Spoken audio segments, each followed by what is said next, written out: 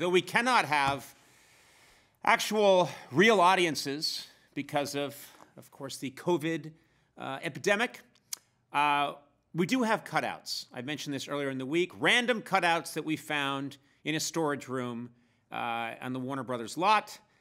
Here they are joining us, a cutout of Ruth Bader Ginsburg, the Supreme Court Justice, Conrad Bain, the father on Different Strokes. We have a life-size 6'6" cutout of former FBI Director James Comey, and count them, four Kevin Harts. So we got that, all right? We are not alone. Also, I should point out, she's either a cutout or a real person, my assistant, Sona Movsesian. Sona, oh, I saw your head move. You are the real Sona. Yeah, I'm real. Okay, how are you? I'm all right, how are you? You enjoy being in the crowd? Is there a feeling of electricity in that crowd? No, it's kind of sad and lonely, actually. It's a little depressing out here. Thank you. Thank you for pumping up the show, Sona. Great job. Lonely and depressing. Everything I just did to create a sense of visceral excitement, now deflated. Right, Sona? Yeah. It's really just, there's nothing. Got it. Thank you. Thank you.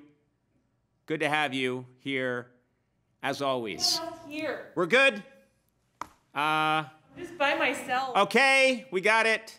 All by yourself and depressed. Hey, guess what? I think we're all feeling that way. Don't you think, Sona? Don't you think a lot of people are feeling a little down these days? Yeah, I think there's a lot of depression. Yeah. I can't hear you through the mask. You sound like one of the parents on a Charlie Brown cartoon. But anyway, you know, we are in the middle of a global pandemic. No getting around that. And you may have seen a lot of the critical data that's been charted and graphed by the CDC. Okay? And that's fine. That's good. We need science. We need information. But as I've mentioned, some of the graphs that they're releasing seem a little unnecessary as far as I'm concerned. For example, I don't know if you've seen this one. Since March, there's been a 98% increase in Americans walking into their living rooms, stopping and saying, "Why did I come in here?" Yeah, there's been a 68% increase in deciding not to learn another language after all. There's been a 60% increase in horny guys bragging that their oxygen sat rates are through the roof, bro.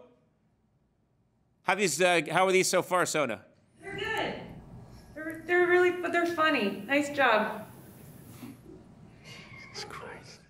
Hey, there's been a 438% decrease in your dog's interest in you. There's been a 70% increase in asking the Postmates person to hold you gently. There's been a nonstop increase in aimless walks taken.